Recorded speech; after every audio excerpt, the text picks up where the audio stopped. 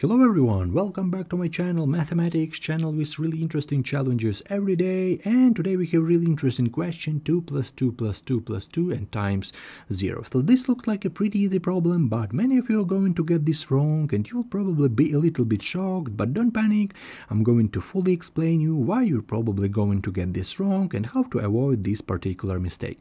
Well, let me go ahead and tell you the problem we have. So here is our question 2 plus 2 plus 2 plus 2 and times 0. Very easy question on the first side, yeah? And what is the correct answer? What do you think? Right here we have three options, so choose one option, what do you think is the correct, and write your option down into the comment section. And of course, we don't want to use our calculators, let's use our super brain in our head. So choose one option, what do you think is the correct, and write your option down into the comment section. It is really interesting and very tricky question, so 94% make this mistake, and I want you to solve this, of course, correctly. So here's our challenge, and I want to start with this explanation. So we have 2 plus 2 plus 2 plus 2 and times 0. From school you know that doesn't matter what number you have, what value you have on the left hand side. For example, we have right here we have 8, yeah, we have 2 plus 2 plus 2, we have 8. If you multiply it by 0, we have 0. Doesn't matter, maybe you have 100 times 0. If you multiply by 0, we have 0. So one part of students solve this question like that.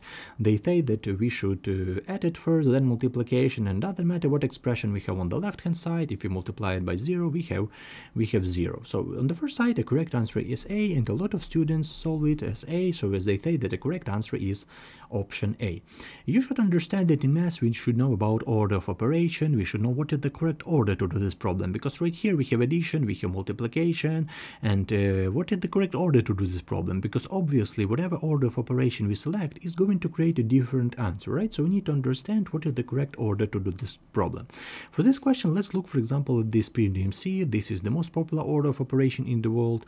All internet libraries, scientific graphing calculator works according to PMDMC. And let's solve this question according to PMDMC, and let's check with this 0. Let's check this 0. Maybe 0 is a correct answer. I don't know exactly, but let's do this. So here's our question: 2 plus 2 plus 2 plus 2 and times 0. So here's our question, and let's go through this PMDMC. So first step is parentheses. Let's look at it. Where do we have this parentheses sign? For me personally, I don't see any parentheses, so we just go to the next step. So we don't have any parentheses, we just keep this part with parentheses, and let's go to the next step. The next step is exponents. What about exponents? Let's look at it. Where do we have maybe exponents? Maybe 2 square, maybe 2 cube. For me personally, I don't see any exponents, so we just keep this part with this exponent part. So we have parentheses and exponent. It is really good. Let's go to the next step. The next step is multiplication and division group. A lot of students forget about this. They say that multiplication, now we should find multiplication sign, but we should add to this multiplication, we should add division, because this is one common group which have the same priority. So right now we should scan where do we have multiplication and division sign. Let's look at it. Right here we have addition, addition, addition, and right here we have multiplication, but this multiplication we apply only to these two values, only to this 2 and only to this 0, not as right here we apply it to hold this expression with this addition sign.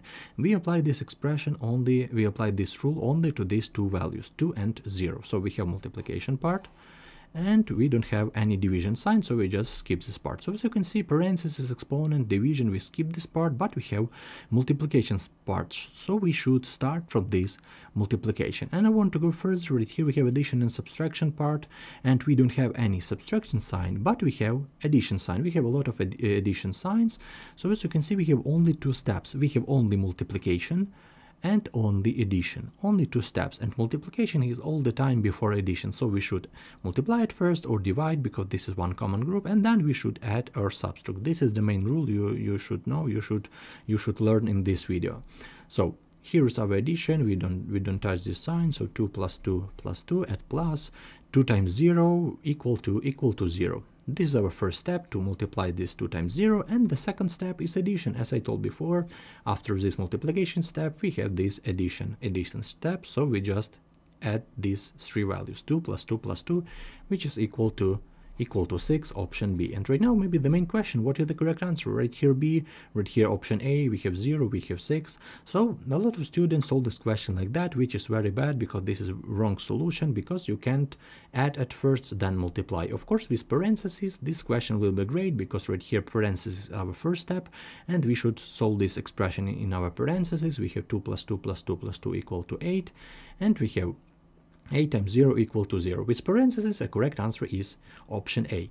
But in our case, we don't have parentheses, so we reject this solution, and the correct answer is option B, because we should know that multiplication is before addition, and we don't apply multiplication to the whole expression with this division, which is very bad solution. So the correct answer is option B.